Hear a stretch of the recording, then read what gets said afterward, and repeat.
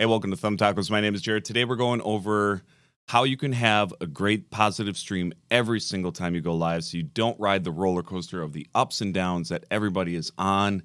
If you're like me, you know what I'm talking about. We go through tremendous highs where everything feels awesome and streaming is great to these sunken lows. We're beating up ourselves and feeling really down. You don't have to feel like that anymore. There's a way out of it. I think I got an easy enough way to get you guys to that point. So every time you go live, whether or not you have a good stream is in your hands for once. Stay tuned.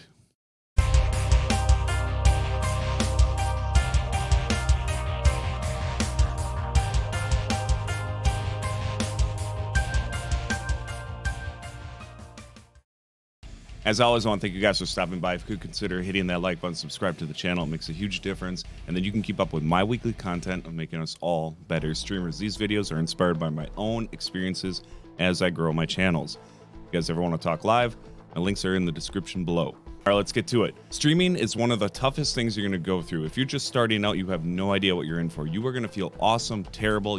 People are going to say shit to you that are going to drive you insane. You're going to be belittled. You're going to be super tired. You're going to get burnout. A lot of negative things that nobody really talks about, but it doesn't have to be like that. It doesn't have to be a negative experience. You can have a very positive experience. We just need to do a few things and tweak our mindset a bit so when we move forward on streaming, we can really be in control and we can really have those positive experiences every single time. Well, how do we do that? You need to identify the 3 parts to a stream and then realize that you are in complete control of 2 of those things. So if you can get a 2 out of 3 every time you stream, well, hey, that's positive. That's better than 50%. So it's about the best I can do. But let me explain what I'm talking about. The 3 parts to streaming are simply you as a streamer, the content, whether it's a gameplay or whatever you're doing live, and 3 is the chat. That's really it. Now you have control of you as the streamer. If you can come in with a positive attitude and a plan, I can't stress that enough. Have a plan when you go live. Really understand what you're going to do with that stream. That includes your content, whatever game you're going to play, or if you're going to do a tutorial on something, or if you're going to make something, if you're going to paint something, whatever it is that you're going to go live with,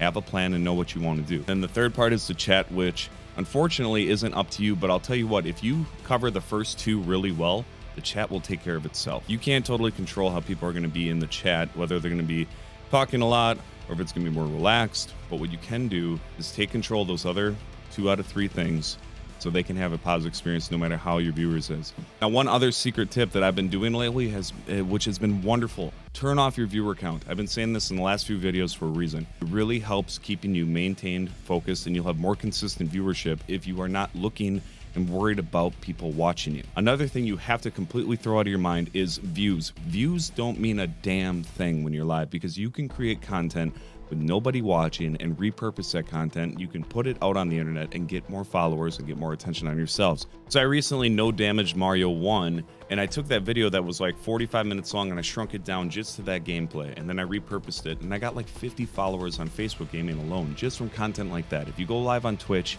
you have a highlight where something really exciting in gameplay happens or whatever you're creating, you can take that and repurpose it somewhere else. That has nothing to do with the views or how many people were there or whatever was going on.